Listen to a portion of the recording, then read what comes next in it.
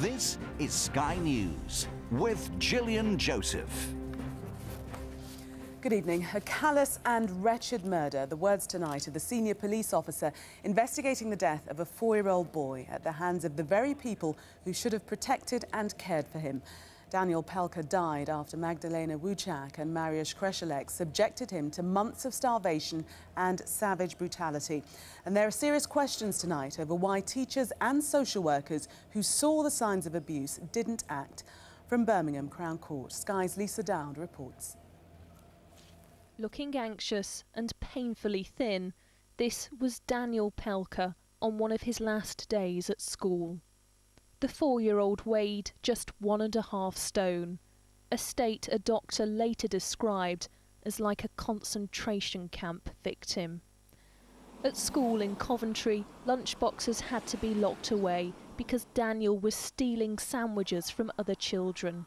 He ate from school bins and scooped up muddy pancakes which had been tossed into the dirt. He even tried to eat beans which had been planted in sand as part of a school experiment. A sibling who wasn't abused told how they hid snacks for their brother and tried to stop the beatings. Daniel's teacher, Lisa Godfrey, cried in the witness box as she recounted his desperation for food. He died at the hands of his Polish mother, Magdalena Wuchak, and stepfather, Mariusz Kreszelek, who subjected Daniel to an incomprehensible cycle of cruelty and violence. This illustration shows the marks on Daniel's emaciated body. He had just 1 millimetre of fat on his chest. Doctors found 24 bruises all over him. A scan showed he'd suffered brain injuries. More than 30 hours after the blow to his head, the couple dialed 999, knowing Daniel was already dead. Oh, listen, my son, he stopped breathing. He got 4 years, yeah. And we wake up and he stopped breathing. He sent me. Okay, what's he doing now? Is he breathing? No, he's not breathing. Nothing. All right, are you right by him at the moment? A Birmingham jury was told that the youngster was starved for up to 9 months. He died of a head injury. Daniel Pelka was a healthy young boy of 4 years of age when he started school in September 2011. By the time he died 7 months later, he was a gaunt, frightened little boy who had gone through immense suffering which was inflicted on him by his own mother and her partner. In March last year, Daniel's mother picked him up from what would be his final day at school. She emerges holding on to another child. Daniel was apparently ignored, left to scurry after her as she left the playground. At home, he faced a number of punishments. He was imprisoned behind a door with no handles. Daniel was fed salt when he asked for a drink. Sometimes he was forced to defecate on his mattress because he wasn't allowed to go to the toilet. He was also submerged in a cold bath. Text messages between the couple provided damning evidence. His mother wrote, "Daniel is crying because he wants to eat." Another text read, "Well, now he's temporarily unconscious because I nearly drowned him. I won't be hitting him, but if I hear when, as he later wakes up, regains consciousness, then he's going back into the bathtub. I didn't let the water out." Daniel's natural father, who lives in Poland, welcomed the guilty verdicts and hopes the couple spend the rest of their lives in prison. If I could say something to Magda, I would tell her that I want her to spend the rest of her life in prison to rot. That I want her to suffer the same as Daniel had to suffer, to make her feel like she made him feel, and the same for her partner, to make them not see daylight ever again. Police don't know why they tortured and murdered Daniel.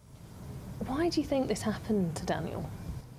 Well, we've never established a motive, and of course, neither of the parents will admit to actually killing Daniel, so of course we've never managed to establish that because, in my opinion, they're both deeply dishonest. There's nothing in the background to suggest that they would ever have committed this sort of offence.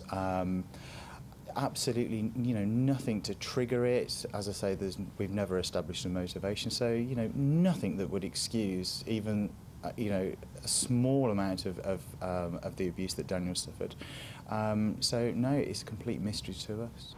Now the trial is over, a serious case review will look at whether school staff who saw Daniel with 2 black eyes, or anyone else, could have done anything else to save him.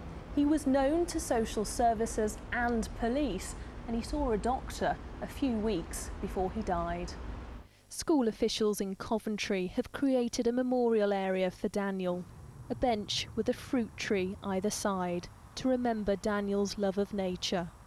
Why those closest to Daniel didn't love him may never be known. Lisa Dowd, Sky News, Birmingham. Tonight, the mother of Magdalena Łuczak, who was found guilty today, has spoken exclusively to Sky News about the verdict. She talked to Sky's Katie Stallard at her home in Poland and told her of her shock and sadness at what her daughter has done. Szok. Szok. Nie da się tego wyobrazić. To się po prostu przeżywa w tak okrutny sposób. Wie pani, jak to boli? Jak to bardzo boli. To jest ból, który można sobie wyleczyć, prawda? Czymś to jest ból zupełnie, nie. Ja się dowiedziałam jeszcze od córki, tylko dowiedziałam się od córki, ale krótko ze mną rozmawiała. Że Daniel nie żyje, ale strasznie płakała i już później nie miałam kontaktów, bo policja właśnie aresztowała. Później się już dowiedziałam, tak jak mówię, o całej tej tragedii.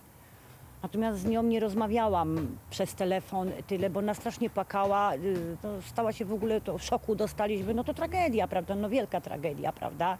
Ja byłam w sklepie i jak wróciłam, to mąż siedział na fotelu i strasznie po prostu płakał, strasznie.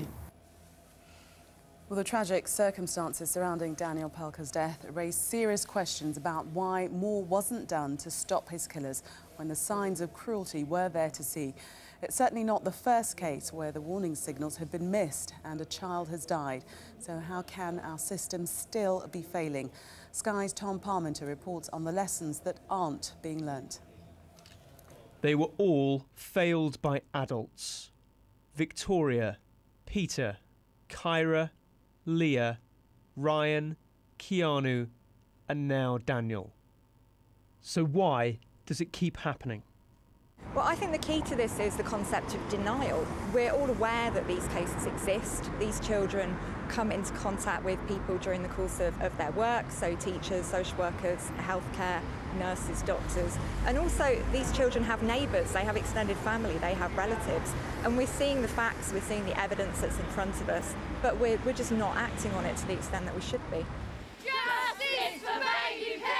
Don't forget babies A to Z!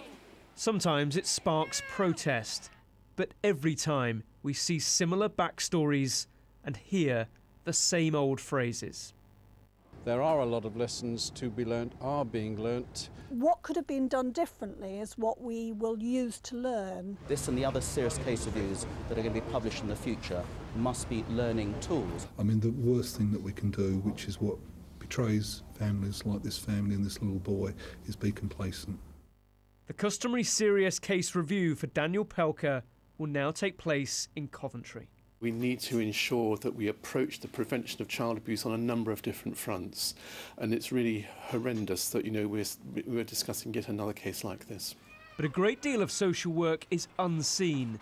When it works, we don't hear about it. I believe that things are improving. I couldn't do what I'm doing if I didn't think that was the case. To put it in perspective, about an average of 52 child deaths in a year. That's obviously 52 too many, clearly, but to again look at, there are about 500,000 referrals. Protecting the most vulnerable isn't easy, but that can't be an excuse for failure. Daniel Pelka's mother and her boyfriend will be punished like all the other killers. But for the children, justice is always too late. Tom Parmenter, Sky News. And for more detail about that horrific case, you can go to Sky News for iPad, where you can read the text messages sent between the two killers, see a timeline of the attempts health workers made to intervene, and get the personal views from our correspondents who followed the tragic details in court. Sky customers can access the app for free using their Sky ID. And as you can see, anger over that case is featuring in the morning papers. We'll take a look at what's on the front pages in our press preview at 11:30. Tonight I'm joined by Times columnist Matthew Syed and LBC presenter Julia Hartley-Brewer. And don't forget, so you don't miss a thing, you can now series link the press preview on your Sky Plus box. Some breaking news.